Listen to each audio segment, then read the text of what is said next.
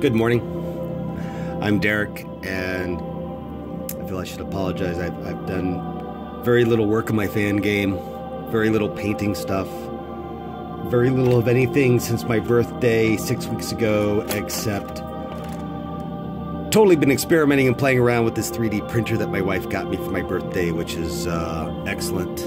Excuse my fingers, I've been painting all day. This little genestealer, he's not a print, he's a nice vintage old model. But I have been working on prints. I've been working on a new captain for my Dark Angels.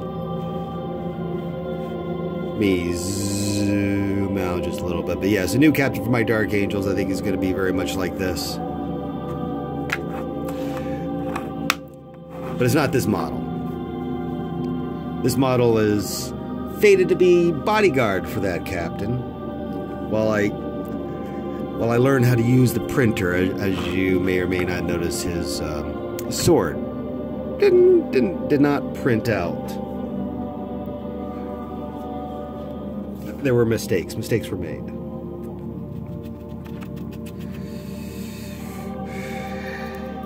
But I'm going to try, I think, and copy as much of him from his captaincy.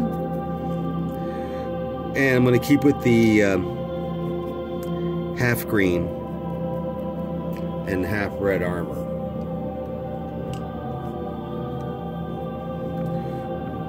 And quite honestly, not the best start out the gate there. Ooh. Painting on the printer stuff, I'm still getting used to. I'm gonna go ahead and say that the printer stuff is not nearly as quality material as your GW plastics. It's difficult to work with. It has lines you cannot see with your eyes, but catches the light in any photos really well. These strange printer resolution lines. But oh my, it's just amazing to me to be able to, I don't know, visually create something in my head and show it onto a screen. Something I'm used to, something I've done for a while. But to have something up on screen, happy little accident there. He now has a nice ruby pommel. We'll work on that.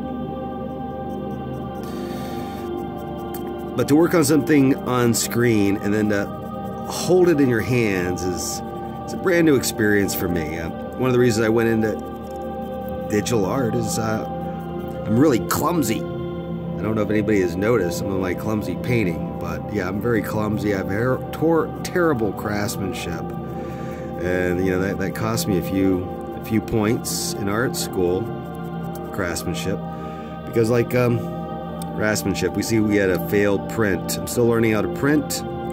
His cloak has a massive flaw in it. I'm not sure if that is from a support issue or if that is from me bumping the machine. But plan is I will make a few iterations of this captain until he's perfect. I want to give him all the tropes, all the Dark Angel